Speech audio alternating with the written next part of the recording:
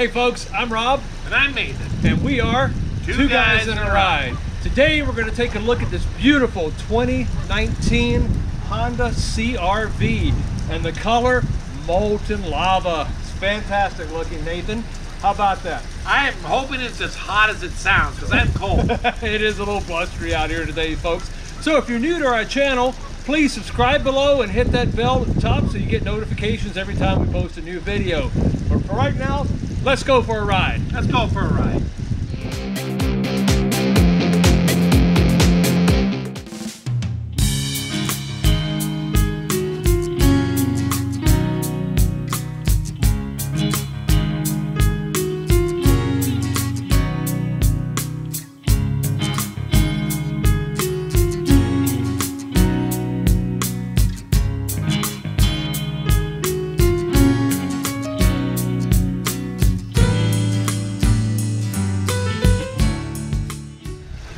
The LX trim level starts at $24,350. The EX starts at $27,250. The EXL starts at $29,750. And as I said, this is a touring and it starts at $32,750. Now you'll either get a 2.4 liter inline turbo 4-cylinder engine, 16 valve double overhead cam, producing 184 horsepower and 180 pound-foot of torque. Or you'll get a 1.5 liter inline turbo 4, 16 valve double overhead cam, producing 190 horsepower and 179 pound-foot of torque. On the front end, you see the multi-reflector halogen headlights, as well as the fog lights. Now this vehicle does have active shutter grille that will close and at highway speeds or whenever appropriate to make the vehicle more aerodynamic and improve upon the fuel mileage. It also has real-time all-wheel drive with intelligent control system, CVT transmission with sport mode. It does have remote entry, so all you have to do if you've got the key fob in your pocket, just come up and you touch the little sensor here on the door handle, and that will unlock the car. And as you close it, you can touch it again and that will lock the car. Or of course, if you've got the key fob in your pocket, you can use the buttons on that as well. There is variable ratio electronic power steering, and they do come with 17 or 18-inch alloy wheels with either 235/65 R17s or 235/60 R18 all-season tires. Now the turning diameter on this vehicle is 37.4 feet. It does ride on a 104.7-inch wheelbase. Its overall length is 180.6 inches. Its overall height, 66.1, and then 66.5 for the all-wheel drive version. Its width is 73 inches. Its ground clearance is 7.8 inches to 8.2 inches, depending on front wheel or all-wheel drive. The approach angle on the front, 20.8 degrees, and the departure angle on the rear, 23.5 degrees. There are McPherson front suspension and multi-link double wishbone rear suspension. Its curb weight is 3,307 pounds for the front wheel drive, up to 3,421 pounds for the all-wheel drive. And if properly equipped, it will tow up to 1,500 pounds. Fuel mileage ratings are from 25 city to 32 highway with 27 combined, and it does have a 14-gallon fuel tank. Now the CR-V just recently passed the Honda Accord as their best-selling vehicle. And cargo volume behind the rear seat is 39.2 cubic feet, and with the second row seats folded down, it's 75.8 cubic feet. One of the features I really do like about this vehicle, and I hope we can see it well enough on the camera, let me see if we can get in a little closer so we can see this, is you'll see right now it doesn't have a particularly flat floor, but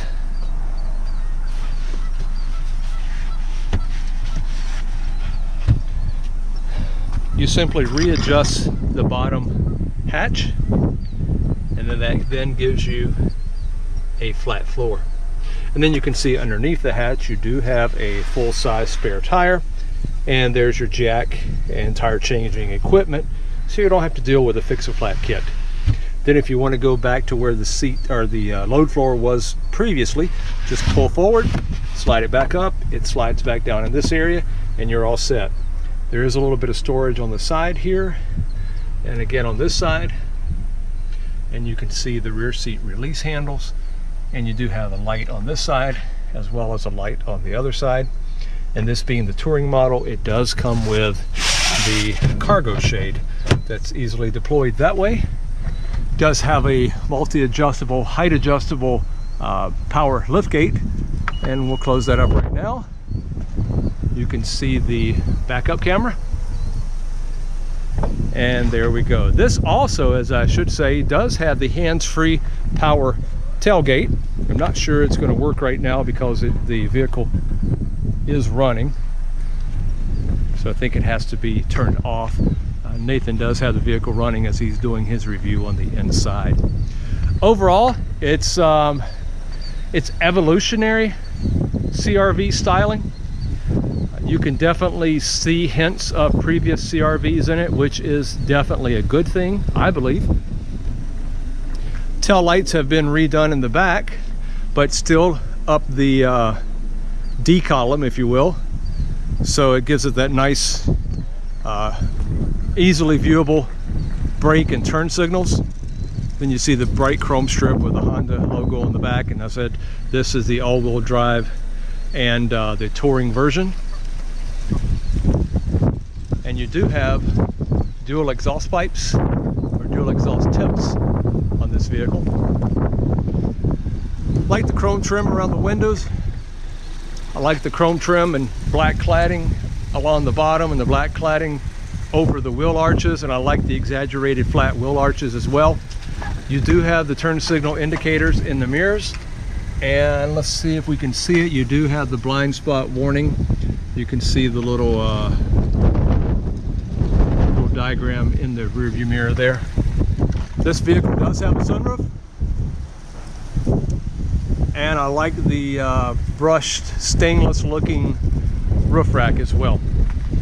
Love the front end styling, like the honeycomb pattern grille, and like the big bold chrome Honda emblem. It's funny, that's almost the size, I would imagine, of one of the very first Honda Civics from the 70s. That emblem is huge, but all cars are that way now. Love the whole front end, love the look. Was in front of this vehicle on the way over to our filming location, and the lights, daytime running lights on it, look spectacular. It's fantastic, fantastic design. Love the cut lines in the hood.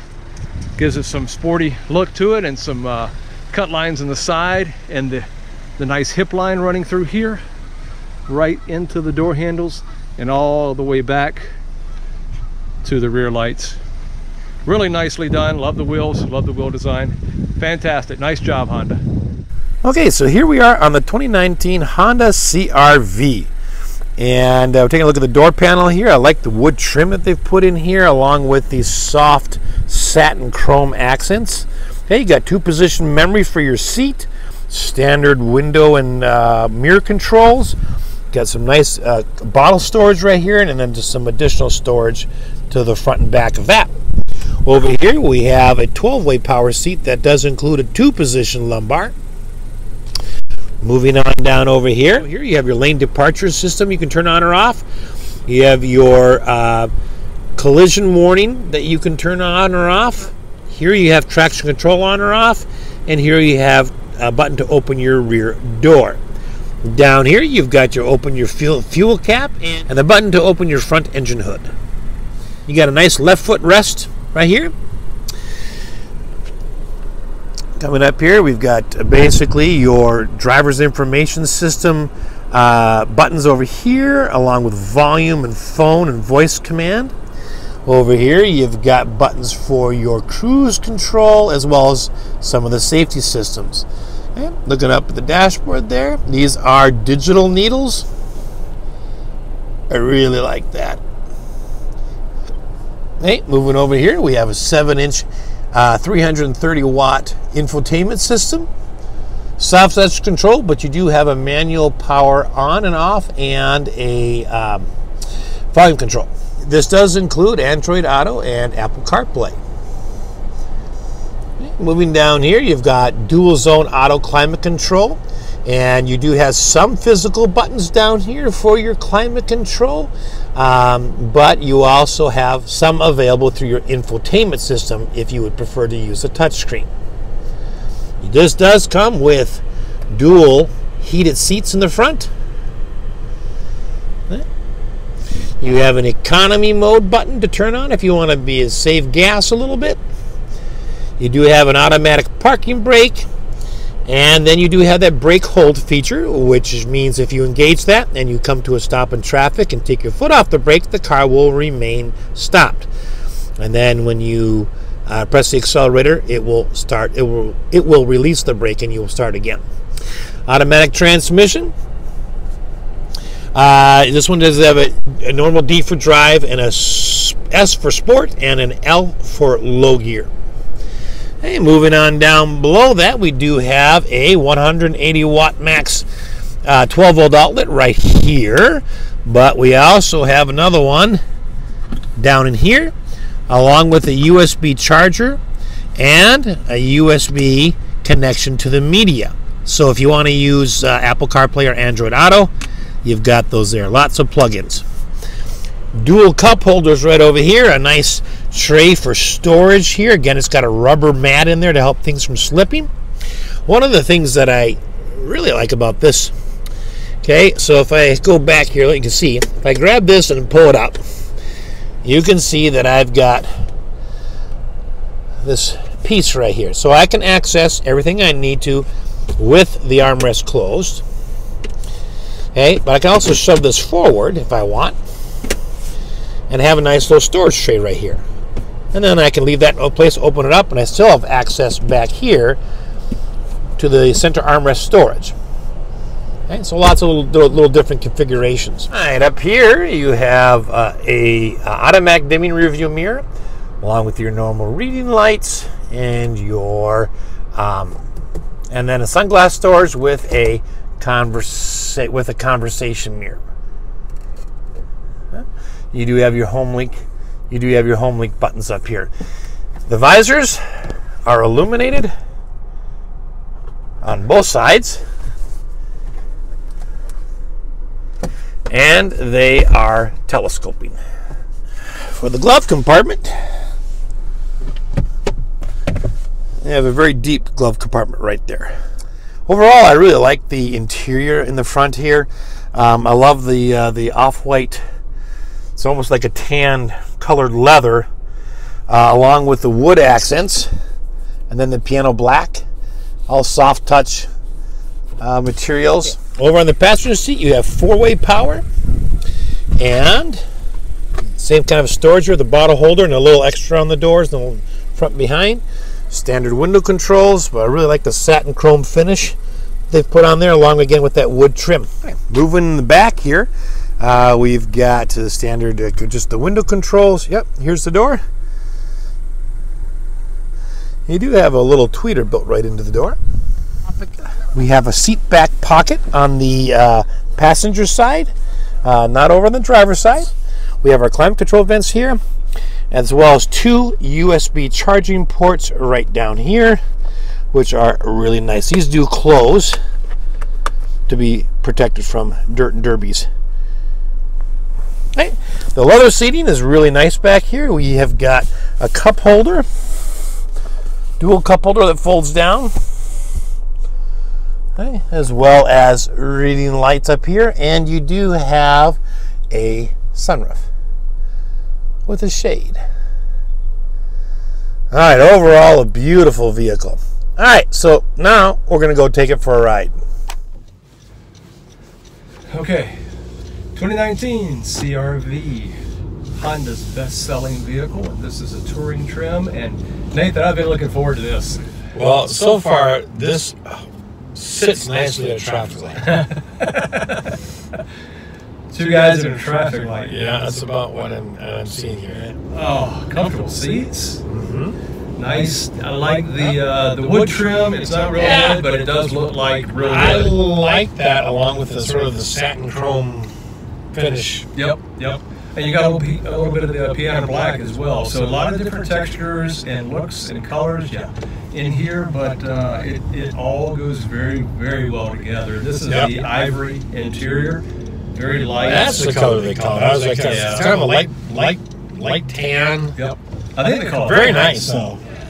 And I noticed this has that typical Honda dashboard where it's outlined in the gray or green, and as you're going and driving more economically friendly, it's outlined in green.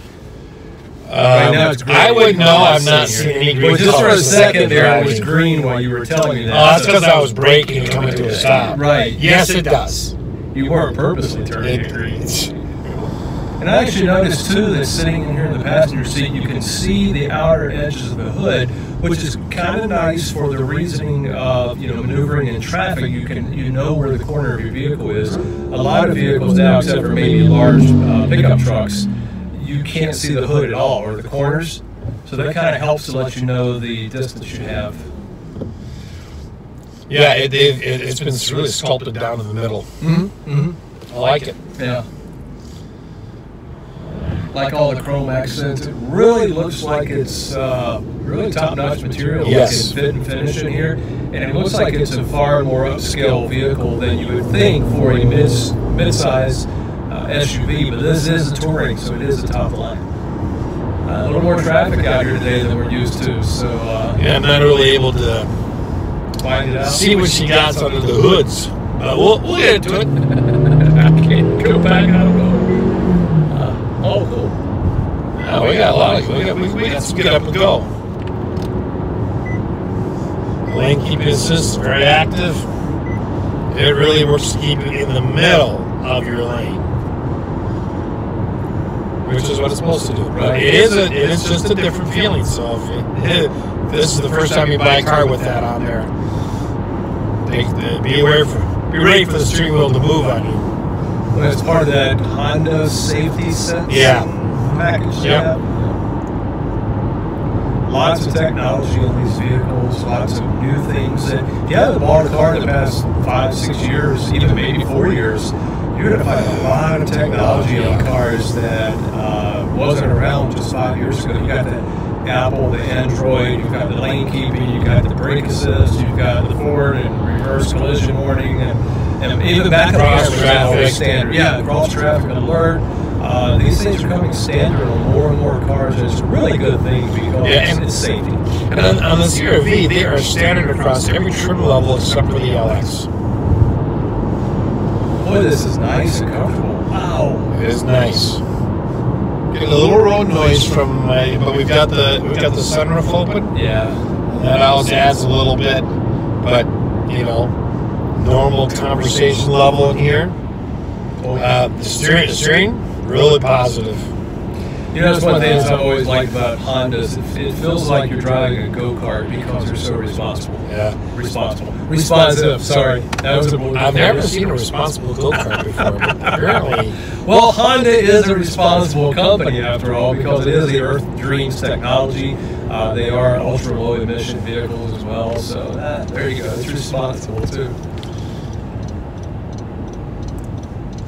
All right, so in a second here, we're going to switch drivers here, but so far, I've really enjoyed the ride. The engine is surprisingly responsive for its tiny size, but the fuel economy is going to be a big payoff for that. Even with the all-wheel drive. Oh, yeah. I mean, the steering wheel, again, I like these little bulges on the top for thumb rests. The steering was really responsive. Didn't get much chance to try out the braking, but there was nothing unusual about the braking. It seemed to have worked just fine. It wasn't overly sensitive and worked like you would felt it should. So, all right, well, let's switch drivers here, and we'll let Rob take a turn. I see. Tilt and telescope, I like that. Tilting and telescoping wheel. And here I am. I'm back here. Rob didn't leave me. I only made it to the back seat. He was getting away pretty quick. Okay, very tight turn. Actually, I'm gonna do this again. We're gonna. Oh, thank you. We're doing a roundabout. I'm gonna see if I can get Nathan dizzy and drunk. You know what? There. Rob will get dizzy way before I do. Okay, yeah, I'm getting there now, so I'm gonna have to straighten this out. Very tight turning. Plus, circle. everyone is wondering, what are we doing? Like, are you going somewhere? There's like 8 or 10 motorists on the side road wondering, okay, is he going to turn right sometime, or is he going to keep going around in circles? Well, I wanted to see how the turning circle is on this, and it's 37.4 or 37 feet 4 inches is a turning circle, but It was tight. man, I can tell you back here, I got plenty of headroom. I have got like 6 inches between my knees and the seat I was sitting in. Comfortable seats, long enough on the legs. You know, I hate it when the seats are short. right. And there's not much there for your legs. This is plenty. With the big armrest here, the cup holders in the middle, very comfortable back here. You know, what I really like is the integration of the touchscreen. You can see that it's a tablet type of screen, and that it's kind of added onto the dashboard, not really integrated as one big giant piece and covered, but it's laid back at a good viewing angle to keep the glare of the sun off of it, and it doesn't just stick straight up and out like a lot of them do, so it looks a lot more integrated. I Yes, like it that. does. I agree with you. I think that looks better. I like this. It's very comfortable. You've got nice soft touch materials. Even around the door window switches and locks and stuff, it's a harder plastic. I mean, it's hard plastic, but it feels like it's got a little cushion to it. So Honda's really nicely thought that out. And like I said before, the wood grain is not real wood, but of course it's got that nice satin look to it. It's not a bright, shiny 60s, 70s looking disco wood trim. Yeah. Even the hard plastic on the door trim still carries over the same look of the soft plastic. So it has the same grain, grain in it. Yeah. You really can't tell that it's not a soft plastic. You're right. I mean, the responsiveness of it, right? I'm sorry, I'm going to get you dizzy now, aren't I? Yeah. It's extremely responsive. It is. Oh boy. Yep. Very nice. Little go-kart would be a good description. Very nice. I like it. I like the layout. Everything is easily at fingertip. And I like, yes, it is. And I like having the transmission up. Yep. Someplace, and it's not a push button, so my animals aren't going to accidentally click on something. Right, but that's not nice to call your children animals. Yeah. I'm not talking about my children. I'm talking about my animals. I was using Apple CarPlay, and I know I've said this before, but boy, oh boy, you're gonna love that Apple CarPlay or Android Auto, whatever it is system you have. They work beautiful. So, have you found your favorite thing of this vehicle yet, Nathan? Yes. I had to think for a minute. I had more than one, but yes. Yeah, how about you? Well, yeah, same. I've got more than one, so I'm really going to have to think about it and narrow it down. But anyway, we're almost at the end of our drive. We want to thank our friends at Luther Mankato Honda for loaning us this beautiful 2019 Honda CR-V. And, you know, as always, like and subscribe to our channel, please. Hit the little red button at the bottom and ring the bell at the top so you always get notifications when we post new videos. We definitely post a new video at least once a week. So, you know, you always want to stay up and watch what we're reviewing next. But like us on Facebook, follow us on Instagram and Twitter and Tumblr. And you know what? Let's go out there and let's take a ride. Let's take a ride. All right, so we're at the end of our ride, Rob. Yep. What is your favorite thing? Or do you want me to go first? I want you to go first. Okay. So my favorite thing, I've already showed you, and maybe I'll just play back a little clip of it, but it's the Apple CarPlay. I have an iPhone, and I'm absolutely falling in love with that Apple CarPlay. Okay. I am. All right, so we're at the end of our ride, Rob. Yep. What is your favorite thing? Or do you want me to go first? I want you to go first. Okay. So my favorite thing, I've already showed you, and maybe I'll just play back a little clip of it, but it's the Apple CarPlay. I have an iPhone, and I'm absolutely falling in love with that Apple CarPlay. I can play any of my main music sources. I can do navigation. I had to use a navigation app earlier today when Rob did the Batmobile thing on me and just took off in the middle of like downtown. So, but I was able to use Siri through the steering wheel controls, plot my course, all hands-free, and make it there. And I love having the music through there.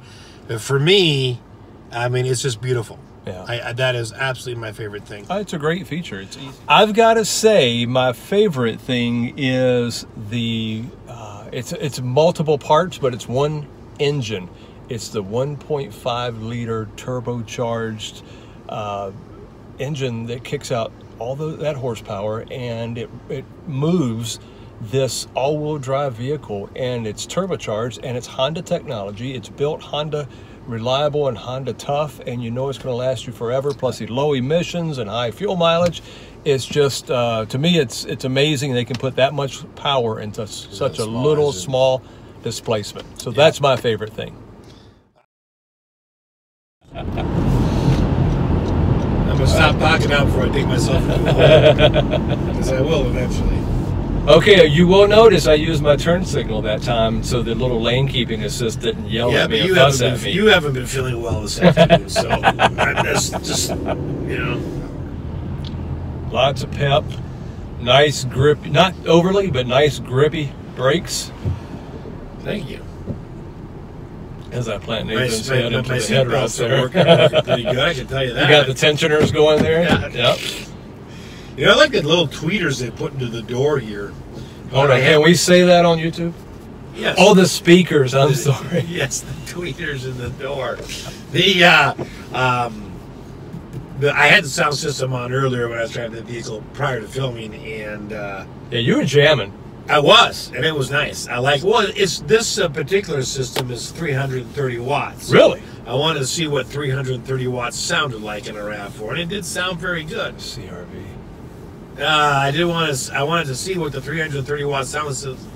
I wanted to see. I wanted to see what the 330 watt sound system sounded like in the CRV. Sounded great because I could hear it from outside. And when I opened the door, I had to step back a little bit because you were jamming.